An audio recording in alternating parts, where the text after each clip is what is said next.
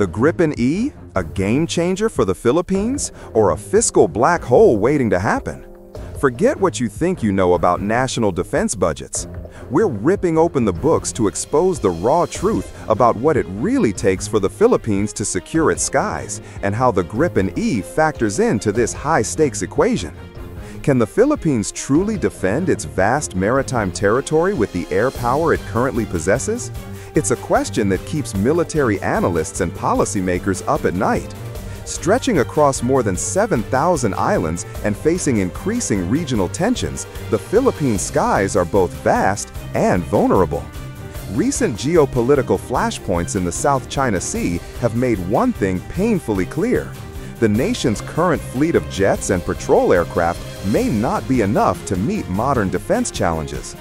Every incursion, every standoff underscores the urgent need for enhanced air capabilities. This is where the Gripen E enters the conversation. A fighter jet with the latest avionics, superior maneuverability, and multi-role capabilities. But can this game-changing aircraft realistically fit into the Philippines' strategic and budgetary framework? Stick around, because we're about to dive deep into the numbers, the politics, and the high-stakes decisions shaping the future of Philippine air power. The Gripen E isn't just another fighter jet. It's a technological powerhouse designed to punch well above its weight. Equipped with a superior AESA radar system, an advanced electronic warfare suite, and sensors that give pilots unprecedented situational awareness, this aircraft can operate in highly contested environments where older jets might struggle. Globally, the Gripen E has attracted attention from nations facing similar defense challenges, countries with vast territories, budget constraints, and regional tensions. From Sweden to Brazil and even potential deals in Asia, these nations see it as a cost-effective yet highly capable solution. When we compare it to the Philippine Air Force's current fleet, the difference is stark. The FA-50s, while reliable for training and limited combat missions, cannot match the Gripen E's advanced radar, electronic warfare capabilities, or extended operational range. Even when stacked against other contenders like the F-16 or JAS-39CD, the Gripen E offers a compelling mix of performance and lower operating costs, a key consideration for a country balancing modernization needs with fiscal reality. In short, the Gripen E doesn't just promise enhanced air power, it presents a financially sustainable path to modernizing the Philippine Air Force without sacrificing cutting-edge capabilities.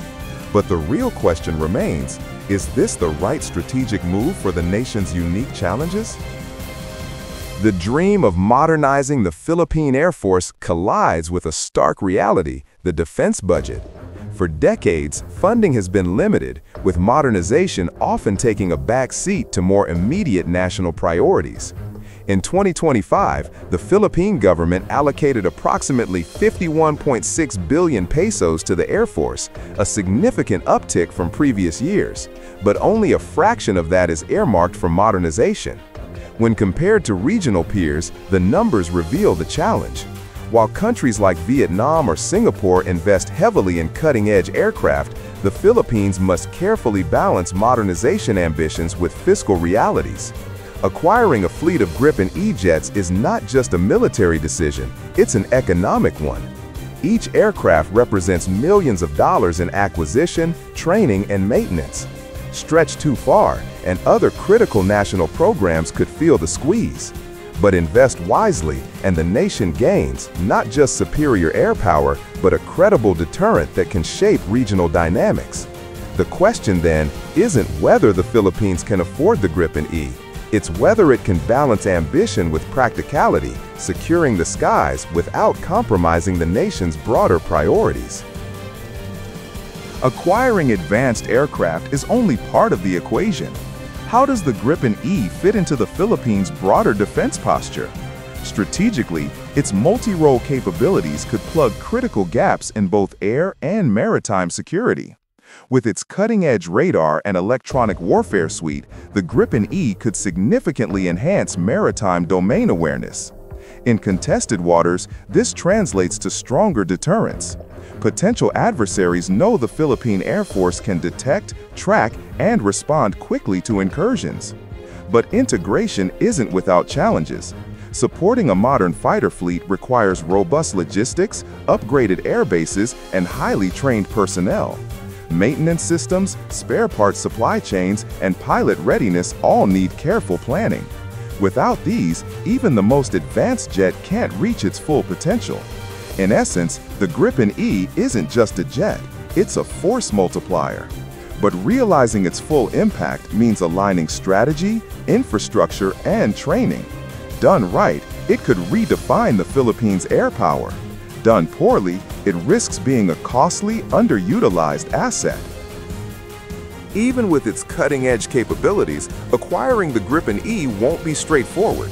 Political hurdles loom large, and public debate over defense spending is intense. Critics question whether millions invested in fighter jets could be better spent on healthcare, infrastructure, or disaster preparedness. Strategically, the Gripen E could be complemented by alternative investments, enhanced radar networks, coastal surveillance systems, and integrated command and control infrastructure. Together, these measures maximize the jet's impact, ensuring every peso spent strengthens both deterrence and situational awareness. As the Philippines charts its defense trajectory, the choices made today will shape the nation's security for decades. Will leadership embrace the Gripen E as the cornerstone of a modern, credible air force, or will fiscal and political constraints limit its potential?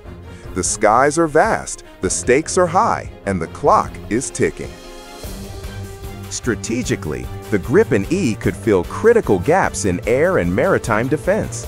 Its advanced radar and electronic warfare capabilities enhance maritime domain awareness and deterrence in contested waters. Yet, integration demands upgraded bases, trained personnel, and robust logistics. Done right, it's a force multiplier. Done poorly, it's just an expensive paperweight. Political hurdles and public debate will shape the decision. Complementary investments, radar networks, surveillance drones, and command infrastructure could maximize the Gripen E's potential. The critical question remains: will the Philippines embrace this advanced fighter as the centerpiece of a modern air force, or will constraints limit its reach? The skies are vast, the stakes high, and the clock is ticking. The future of Philippine air power is at a crossroads, and the Gripen E could very well hold the keys to dominance in the skies. What do you think? Should the Philippines take the leap? Comment below, and don't forget to like, subscribe, and hit the bell for more deep dives into defense, strategy, and aviation. SkyJet Wings signing off. Until the next mission.